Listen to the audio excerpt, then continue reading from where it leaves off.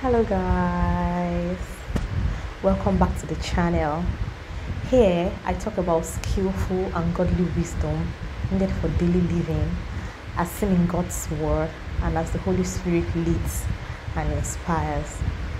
I'm so sorry I couldn't post a content as I promised last week because I was down with upper respiratory tract infection and some mild sinusitis. I believe I still have some nasal speech now, but I'm good. I'm generally better, much more better. And so I'll be compensating this week by posting 2 videos. So I want to welcome you all. Thank you for stopping by. Please watch till the end. Like, comment, share, and subscribe if you like my content. Okay, so this week I'm going to be talking about the topic you are responsible, as you might have seen in the caption. We are all responsible to find out God's plans and visions and purposes for our lives. This could be done through various ways, but I believe one of the major ways that we can do this is by fasting and prayerfully seeking God for it.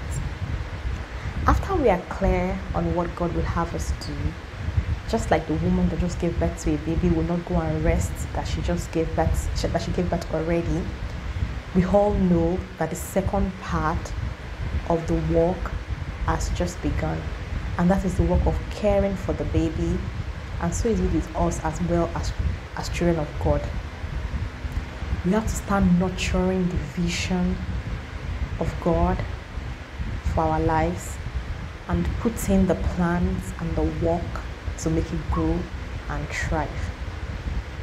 May God give us the wisdom, knowledge, and every other thing that we need to fulfill God's plans and purposes for our lives here on earth, in Jesus' name.